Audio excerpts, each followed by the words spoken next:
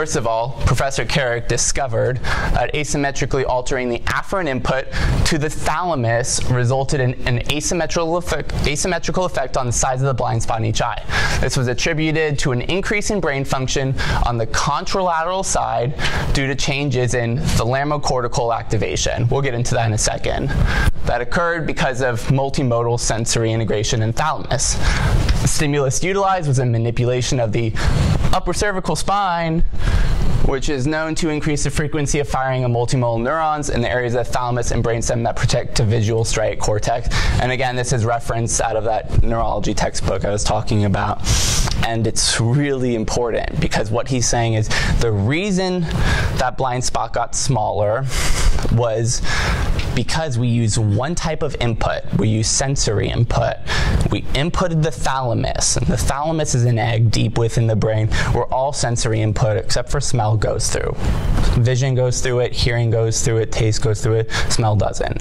But motion does, proprioception does.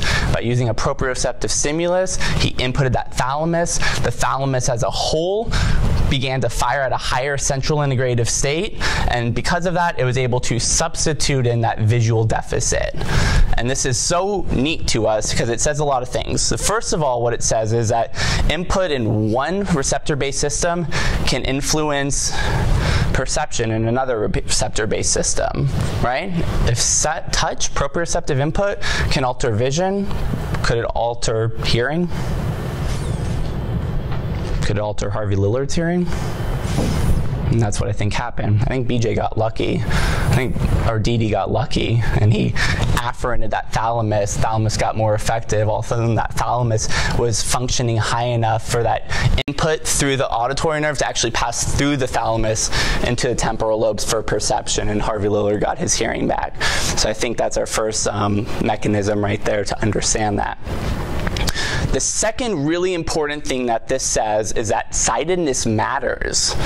It's not okay to do the atlas on both sides. It's not okay to do it on the wrong side because that will make the brain deficit worse. It's important to get on the right side.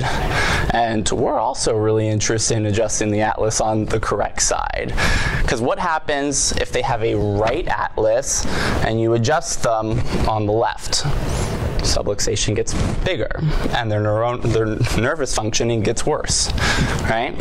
And this led me to a theory of tying in brain hemisphericity with atlas laterality, and I strongly believe there could be a correlation between the two of them. Right atlas, decreased left brain function, larger blind spot. It's something that we need to research into the future, okay? But sightedness matters.